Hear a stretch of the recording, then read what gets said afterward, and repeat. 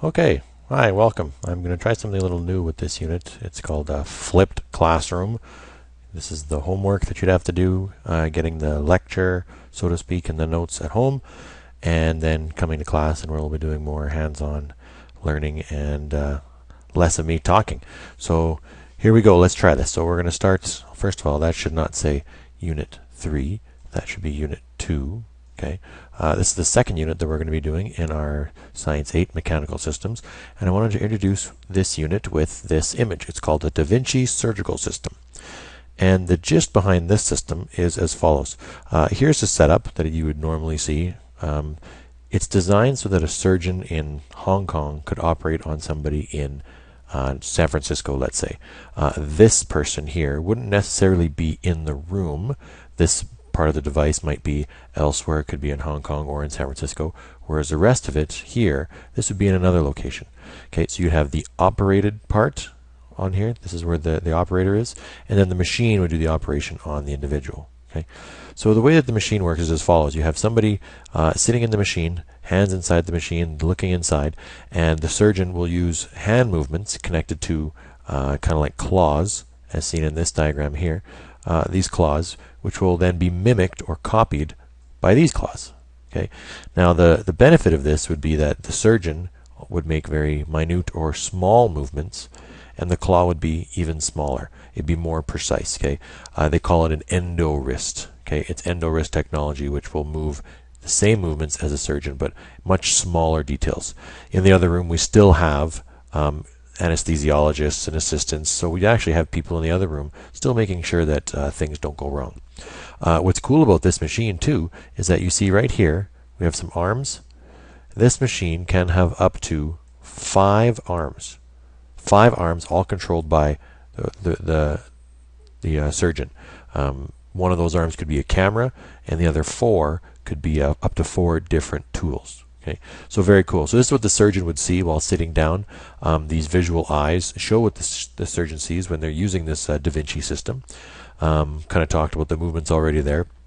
But here's a question. Why do you think a doctor would want to use this machine to operate and not his own hands?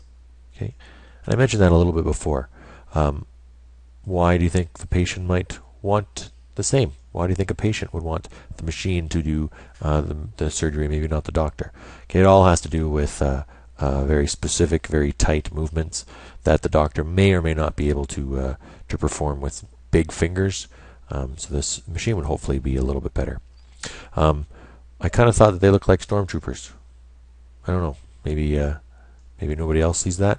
I don't know. I thought it was kind of strange that this looks a lot like this. Anyways, continuing. Here's a quote by an anonymous physician when they asked about the Da Vinci Surgical System. They said, quote, "We are alerted to this surgical technology in the advertising of a theater program. Amongst the advertising of plastic surgeons for the rich, diamonds, and high-end furniture. It appears that even surgeons are striving to be machines. But if we don't quit this mad dependence on technology soon, it won't be possible for us to live without it. And we mean that quite literally. In the long run, it is the technology that is killing us." What do you think? Is this accurate? Do you think that surgeons would have a dependency on that technology? They couldn't do it without it? Just something to think about. As we wrap up here, though, in this introduction, why call it Da Vinci Surgical System? Okay, think about that for a minute. You've done or are doing the Renaissance in social studies. What do you know about Da Vinci? What do you know about his history, or what he used to do, or how he used to do things? Okay, what did he sketch? What is he famous for? Why would they call this the Da Vinci Surgical System or Surgical Suite? Something to think about. Okay.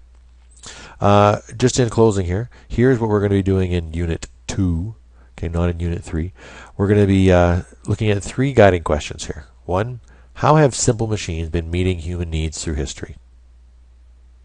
How have we been using machines over the last 2,000 years, let's say, and longer?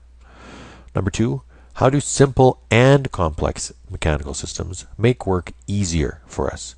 I don't know about you, but the less work that I can do, the better. So how does it make work easier for us? How can we change a system? How can we change a mechanical device, okay, to make it much more easier for us to use that machine. So let's keep in mind we're going to look at some changes in mechanical systems too. And then lastly, what criteria can we use to evaluate a simple or complex machine? Okay, whoops, we want to evaluate a simple or complex machine. What makes it good? What makes it bad? How can we make it better? Do we need it?